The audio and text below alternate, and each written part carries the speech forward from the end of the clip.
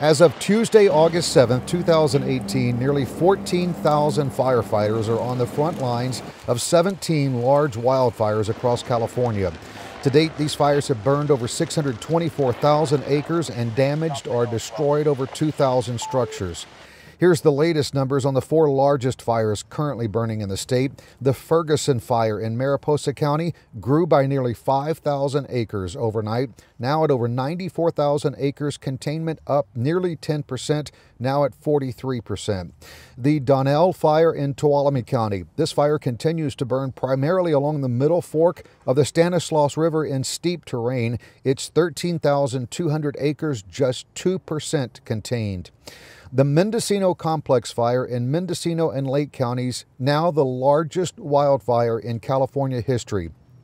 It burned another 17,000 acres overnight, now over 290,000 acres, containment slightly up at 34%, 13,000 residents under evacuation orders and over 9,000 structures threatened.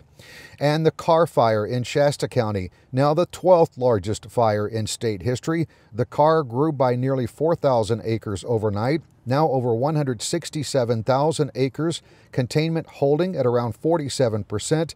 To date, nearly 1,600 structures have been burned in Shasta County due to the Carr fire. An important reminder, as schools across California are going back this week, the air quality is being affected even in areas where there is no fire.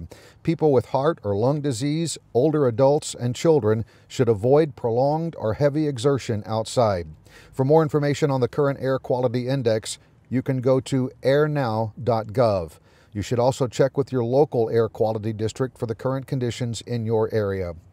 For the latest information on any of the wildfires burning in California, you can go to the incident page on CAL FIRE's website. That's fire.ca.gov. And for shelter, assistance, and other needs, you can go to wildfirerecovery.org. For all of us at Cal OES, I'm Brian May.